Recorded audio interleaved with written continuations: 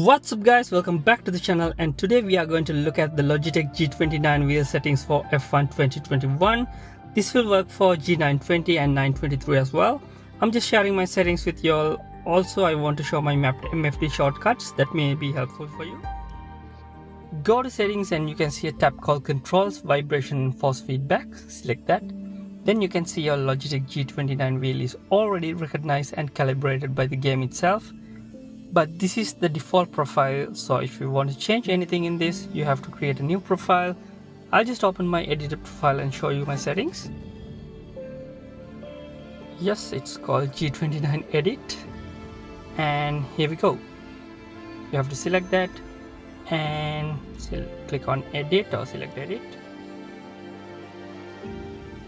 In there, first we'll look at calibration, so you can select that. And I have only changed two settings, as you can see, throttle linearity and brake saturation. This throttle linearity really helps when the race starts, especially if you have turned the traction control off, and if your race starts are tricky, you can change that and get the best out of it. And the other thing is the brake saturation. This will really help you not to lock up your wheels, but this is only applicable if you are not using brake assist and ABS. If you are using any of those two assists, you don't have to change that. Keep it 0. And you can change this to 10 as well. 8 works perfectly for me, so I just adjust it as your preference. That's all you have to change here. And if you go to vibration and force feedback, this setup works really well for me. This should be changed as your preference. How should the wheel feel? It's your choice. These are just my settings, but you can change anything here. But this setup feels really good for myself, so it's totally up to you.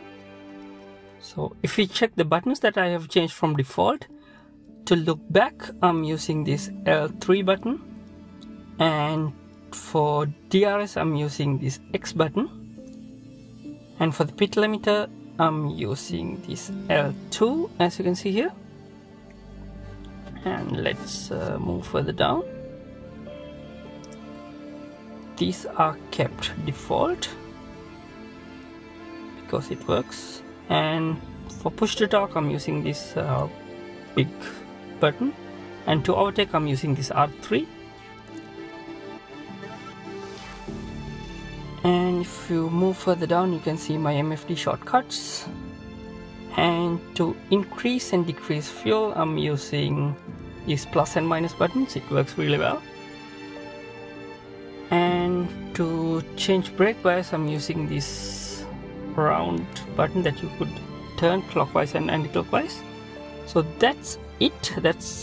Those are my settings, and that's it for today. And thank you so much for watching this video. And if you have any questions, please comment below, and I will always help you guys. And thanks again, and see you in the next one.